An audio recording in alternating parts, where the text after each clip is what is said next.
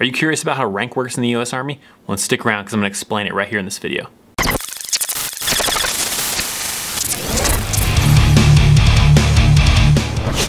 What's up? I'm Christopher Chaos and welcome to another Military Mondays. In this episode, I'm going to break down the rank of the US Army. I was enlisted, but I do know some stuff about warrant officers and how they get to that and what the rank insignias are for each kind of rank and everything. So we'll kind of break it down in this video, give you a little bit of explanation about that rank and what it kind of entails, and hopefully teach you a little bit of stuff about how rank structure works in the US Army. Okay, so I gotta jump in here in the middle of editing this video. Originally, I broke down enlisted, warrant officers, and officers, and they got really long. This video was gonna be super long, so I'm only gonna break down enlisted rank from E1 to E9. So if you want to know more about warrant officers or officers, make sure at the end of this video, if you still liked it, to hit the thumbs up, maybe leave some comments, and maybe next Monday, I'll break down warrant officers and officers. So let's get back to it. So if you go straight into the Army, straight out of high school, no college or anything like that, you're probably going to start off as an E1, which is a private. Now this rank does not have an actual insignia. When I was in the military, when I first came in the military, we wore the BDU uniform, which had the rank on the collar. So just you had nothing on the collars if you were an E1 private. Later we switched to the ACUs, and now they have a different even camouflage uniform that they're starting to slowly transition into. And on those ones, you have a little Velcro patch right on the chest. So for those soldiers that come in and they are privates E1s, they just have a blank patch spot right there where the Velcro is exposed.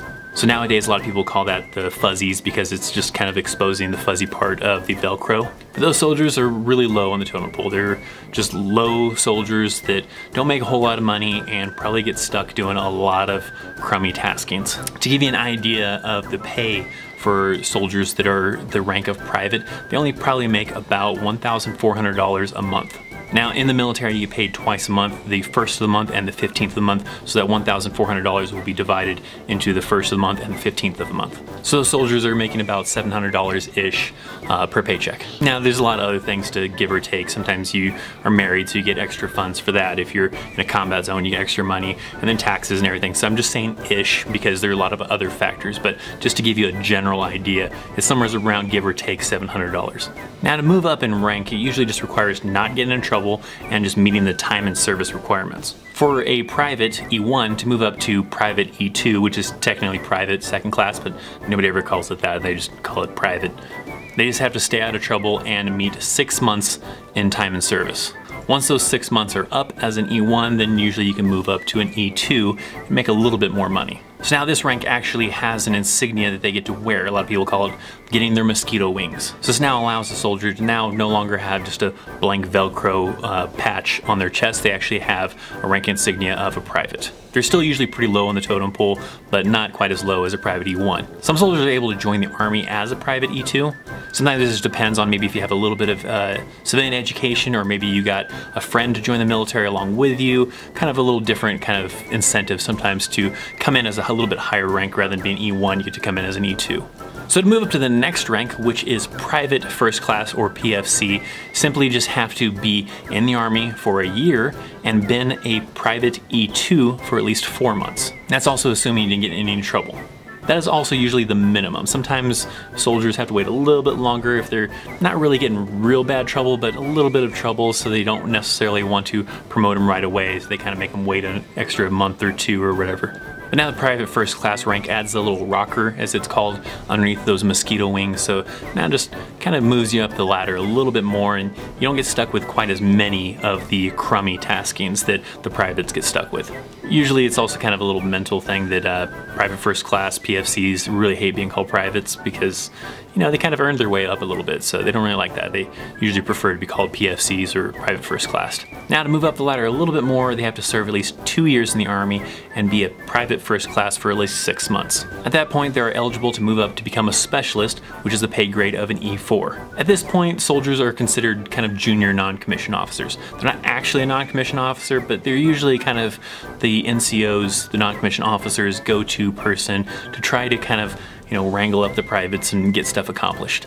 There are some cases where soldiers come in the military as a specialist or even a PFC, again kind of based on some of your civilian education. You can come into the Army as a specialist or as a PFC if you have a little bit of civilian education, and some of that transfers over high enough to kind of bump you up in rank when you first come in the Army. But otherwise you have to meet some of those time and service, time and grade requirements to get to that point. Now as a specialist, you're now actually starting to make a little bit better money, and now you're more like $1,000, maybe just a slightly under, slightly over $1,000 per paycheck on the 1st and 15th.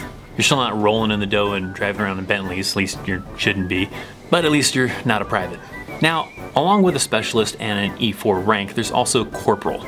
You can be promoted to corporal, which is still an E4, but you got a little bit more responsibility. Now, technically, you're considered a non-commissioned officer, but you're still making the same pay as a specialist. A lot of times, units will promote soldiers from specialist to corporal if they are, pretty well squared away and know what they're doing, and they want them to kind of take up a little bit more of a leadership role. This is kind of sometimes to prepare them for becoming a non-commissioned officer. Maybe they feel this soldier is, a pretty good soldier and can take on a little bit more responsibility, but a lot of people don't really see them still as a non-commissioned officer, even though technically they are. A lot of the lower enlisted soldiers still see them as a specialist or E4s because they're still making the same pay, but they do have a little bit more responsibility than just a specialist does. Now me, I was actually a corporal for about a month when I was in the military. I was on my way to becoming a sergeant, and they needed some leadership people to take care of some stuff, and so they promoted me to corporal for a month before I became a sergeant.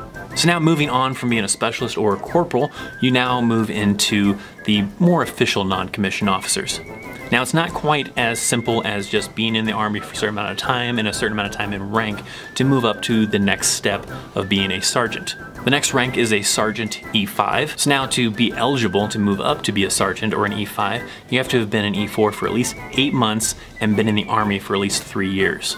But that's not all. You're gonna need the time in service and the time in grade requirement, but you're also gonna have to go to a board. Now, as what the board consists of is usually going in front of several first sergeants and the sergeant major, which I'll explain those ranks later, and answering a bunch of military related questions. You'll usually be in your dress uniform in front of them. You'll have to do a couple of little face-off maneuvers and then take a seat, and then they'll just kind of drill you on a lot of kind of questions and stuff that a leader should know. A lot of it is also kind of military history and regulations and the NCO creed and several other things like that. So if the first sergeants and sergeant major felt you did well enough in front of the board, then they will recommend you for promotion. So then after you've passed the board, then you have to meet a points requirement. Points are kind of judged based on your weapons qualification, your physical fitness test, how you did at the board, things like your military education, civilian education, awards. And then from there, each job in the military has a different set of points that are required to get promoted to become a sergeant. Once you meet the requirement in points, then you can actually be promoted to that rank. Now you can actually get promoted a little bit sooner for a Sergeant E5. You can technically get promoted to a sergeant if you've been a specialist for 4 months and been in the Army for a year and a half. But that's also considered the secondary zone, and that usually requires a lot more points, or a little bit more points, sometimes it varies based on your job, in order to meet that requirement. Usually the secondary zone is a higher requirement of points, where the primary zone is a lower amount of points. And usually you have to be pretty squared away to get recommended to become a sergeant when you're only in the secondary zone. Now, back when I was in order to move on from there, you had to at least complete a school. At that time it was called PLDC, which stood for the Primary Leadership Development Course. Since then it's changed names, and I believe now it's the Warrior Leader Course, but is no longer required to get promoted to sergeant, but you do have to at some point go to the school. Soldiers now can get promoted to E5 or sergeant without having to go to the school, but they will at some point in time have to go to that school if they want to move up to the next rank. But back when I was in, you had to do the school first and then you got promoted to the rank. Now the E5 sergeants are typically also team leaders or squad leaders, and even in some cases section leaders. They're usually in charge, like a supervisor, of maybe 4, 5, 10 soldiers at a time.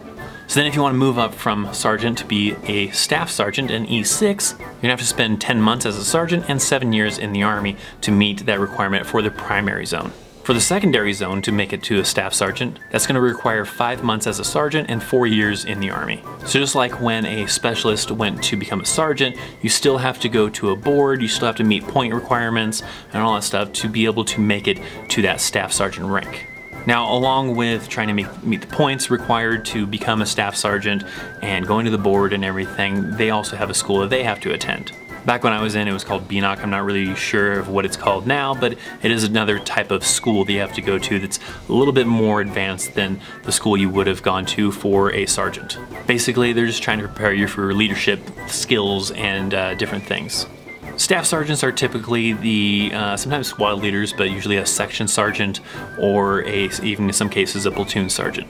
Now a section sergeant usually is in charge of a little bit more soldiers, maybe like 10, 15 soldiers. It kind of varies based on the type of job that you're in as far as what a section consists of.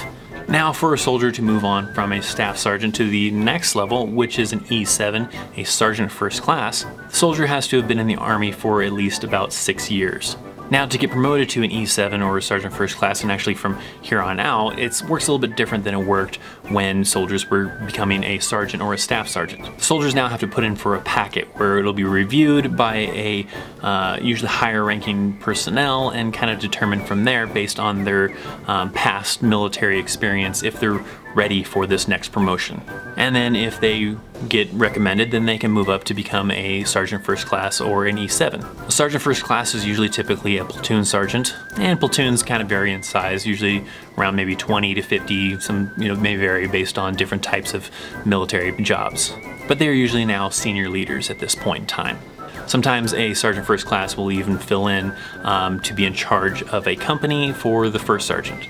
Which leads us into the next rank, which is an E8. Now an E8, kind of similar to how specialist and corporal works, kind of has two ranks along with an E8. One being a master sergeant and the other being a first sergeant. Now a master sergeant is usually a senior NCO that doesn't actually have a troop or a company to lead. Whereas a first sergeant has gone to probably the first sergeant academy and has now been given the command of a troop or a company.